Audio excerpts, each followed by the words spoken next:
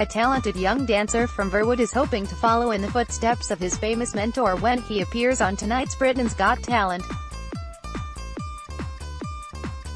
Theo McKenzie-Hayton, 14, is a member of dance troupe DVJ, also known as Diversity Juniors, the next generation of Diversity, who won the third series of the ITV talent show back in 2009. The teenager first met Diversity creator and founder Ashley Banjo when he appeared on Sky One's Got to Dance, doing a Michael Jackson impersonation, at just 6 years old. Ashley, who was a judge on the program, asked Theo to take part in a Michael Jackson tribute concert at Cardiff's Millennium Stadium, performing in front of 50,000 people, including the Jackson family.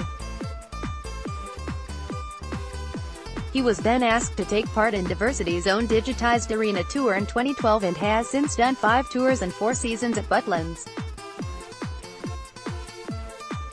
Theo is now hoping to follow in Diversity's success by winning a place in Sunday's grand final. DVJ is formed of an unauditioned group of youngsters who have come together through their friendship, dedication and unique abilities. Performing alongside Theo are Isaac Getachew, 12, twins Shantae and Jordan Samuel, 16, Maisie Flaxton, 10, Adam McCop, 18, Isaac Akinyemi, 12, Josh Locke, 14, Ben Winchcombe, 10, and Tysha Peters, 14.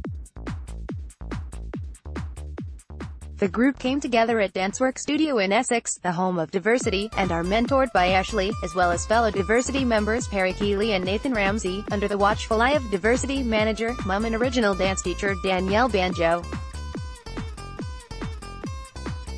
Many of the members have grown up alongside Ashley and Diversity. Theo said, "Ash is my best friend, he brings out the best in everyone. Everything in DVJ is positive and has such a good energy and no one judges you. This opportunity of entering BGT is so special and unique.